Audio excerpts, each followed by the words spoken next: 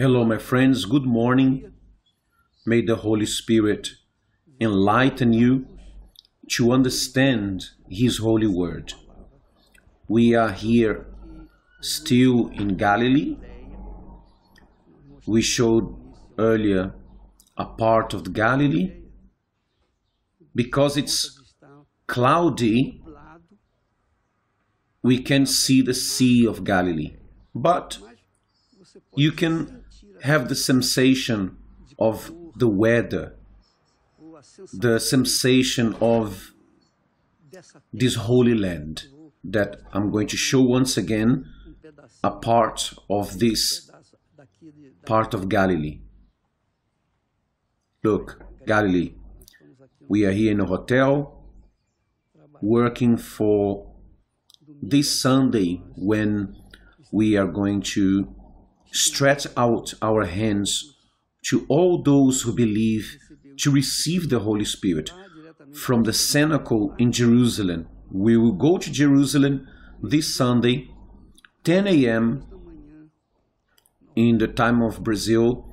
We will broadcast live the prayer in favor of those who believe, those who want, those who sought, and they are doing the fast of Daniel. But I would like to pass on to you the following. The book of Acts tells the story of the beginning of the church of the Lord Jesus.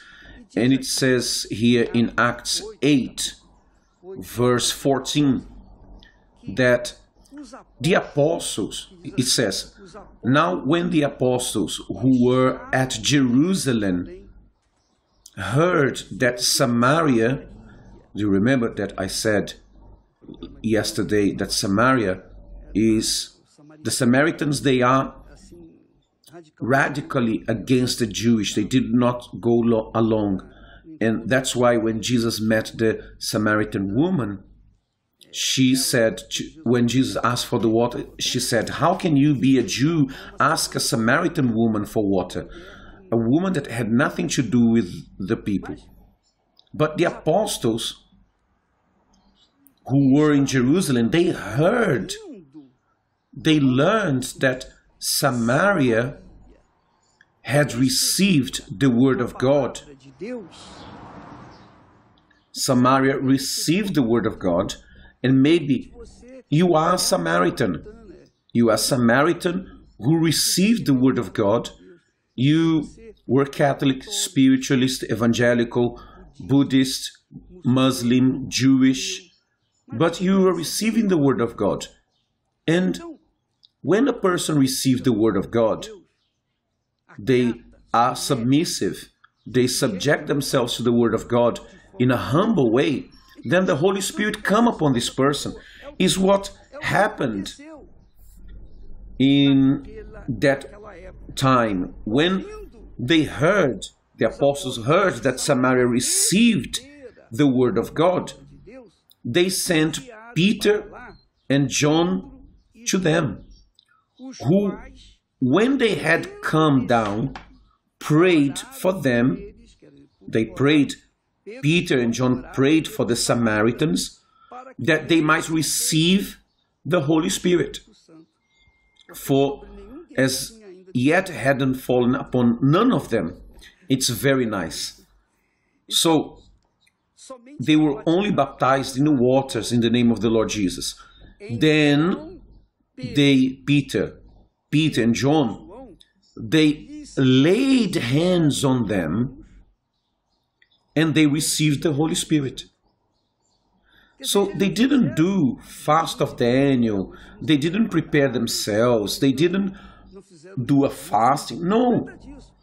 They only received the word of God, and in a proper way, in a humble way, in a sincere way, purely, truly, they surrender to this word. So the Spirit of the Word, which is the Holy Spirit, came upon them when Peter and John laid hands on them. That's it.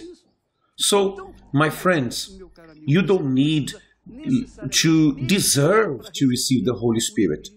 But you need to have a heart sincere, a desire that is sincere, a humbleness to say, my God, I'm following my religion, I am faithful to my church, I am faithful. Maybe you're even from the universal church of the kingdom of God, but you don't have the Holy Spirit yet. Why? Why? I believe, it's a thought I have, I think that it's missing sincerity, it's missing truthfulness, it's missing a surrender complete, totally to the Holy Spirit. You are with us in the universal church, but your surrender is seeking bread and fish, miracles, solution of problems. You want to solve your problems. First you want to solve your problems and then you surrender your life to Jesus. It doesn't work that way. It doesn't work that way. First you have to prioritize the altar. The altar represents God. And from the altar is where comes the Holy Spirit. From the altar we receive the Holy Spirit. So you who wants to be baptized the Holy Spirit, we are doing what we can, but God will only come down, He will only come down upon those who have the same spirit that these Samaritans, they accepted the word, they obeyed the word humbly, and they surrender, they lived that faith in the person of the Lord Jesus. There is no point for the person to try to make a way. The Samaritans, they didn't try to make a way to be half Samaritan, half Christian. No, it was either Christian, truly follower of the Lord Jesus, or they were not. And the truth is this: faith demands definition. You have to be defined in your faith. It's either yes or no. You live in sin or you live in holiness. You live to God or you live to hell or to this world or to yourself. You cannot be trying to reconcile the God of this world with the God of Abraham, Isaac, and Israel, the Word of God. No, it cannot. That's why the Word of God teaches us the way that we must follow, the way we have to behave. Our honor has to be zealed for, our moral, our conduct in relation to other people, above all in relation to God. But when we have a behavior that is blameless before God, spiritually, morally, naturally we also have with our neighbor. That's why the verse says, you shall love your God wholeheartedly with all your strength, with all your understanding. And the second commandment, you shall love your neighbor as yourself. The way that we have a relationship with God, we also have a relationship with our neighbor. So we become better people, honored, who fulfill our word. The word that we give is obeyed, is practiced. So, my friends, maybe you are a Samaritan, but it doesn't matter. Oh, Bishop, I didn't do the fast of Daniel. I just came now and I didn't know. Doesn't matter. Today you can start. Dive in the Word of God, your mind, your thoughts, your heart, your eyes. Focus on the Holy Scriptures, because the Bible will give you the right for you to come Sunday now to receive the Holy Spirit. This is what happened to the Samaritans.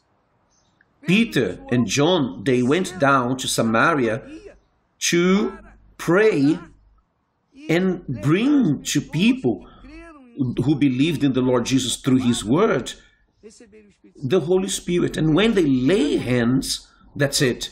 They receive the Holy Spirit. This is the purpose for this Sunday, 10 a.m. in all the universal church of the Kingdom of God. And of course, obviously, we will be recorded and we will repeat that in other times as well. This prayer of ministering the laying hands, the spiritual laying hands by faith in all those who have believed in the Holy Scriptures. Okay? God bless you, and tomorrow we are going to be back with you.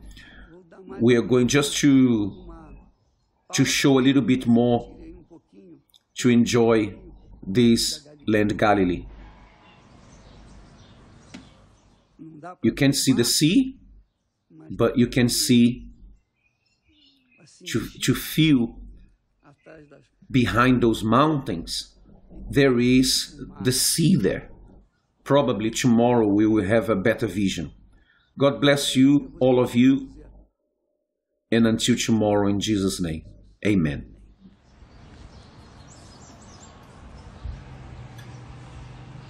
Aqui, ó.